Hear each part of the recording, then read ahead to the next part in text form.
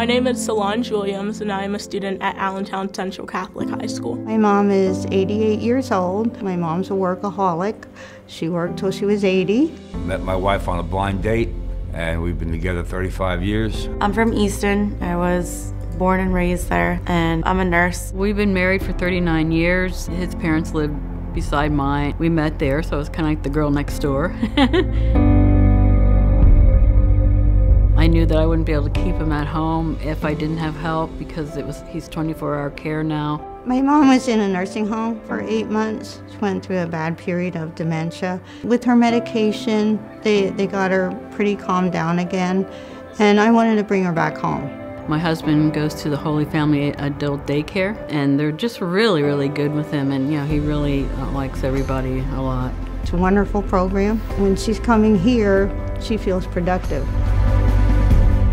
Well, I never believed in counseling. I didn't believe in depression, but after getting cancer, I suffered with a lot of depression and anxiety. I'd been in a situation where I was sexually exploited. I had only been in it for a short amount of time, but that time was really enough to kind of break me. Anyone in my situation that has come out of a traumatic event or experience really needs someone to listen to them. 2 summers ago, my uncle had died, and he was like a father to me. From then on, I was very depressed. Father one day said, I gotta go get some help here. I just can't deal with this alone anymore. We went to Catholic Charities. We receive counseling, both individual and we've gone to a few couple sessions. There's a lot of different emotions that go with it.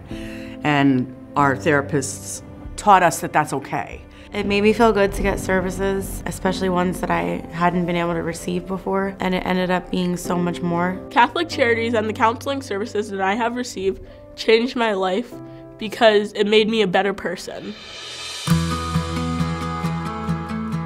Without the Holy Family Adult Daycare I would have to put him in a nursing home. It gives me a lot of peace of mind because I know that he's safe here and he's being taken care of and I don't have to worry about him. I like all the staff, they're real friendly and everything they do is helpful to me. I like being here because it encourages me to do things. It gave her a sense of purpose. She gets up right away in the morning. She wants to come in. It fills her day. We're not worried about her during the day. It gives us peace of mind that she's in a safe environment. It's been a godsend to us.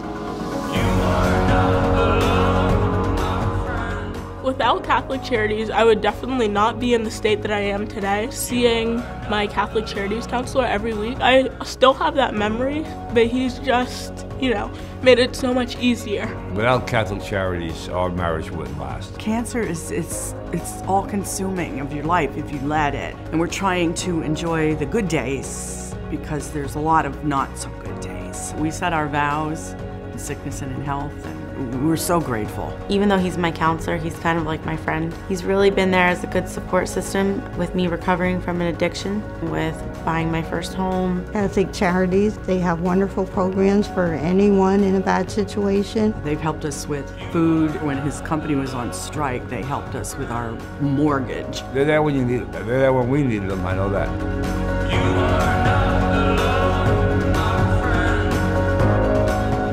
Catholic Charities does a really good job being able to pinpoint what you need and getting you the services that you need. I'm so glad they're out there. Catholic Charities, thank you.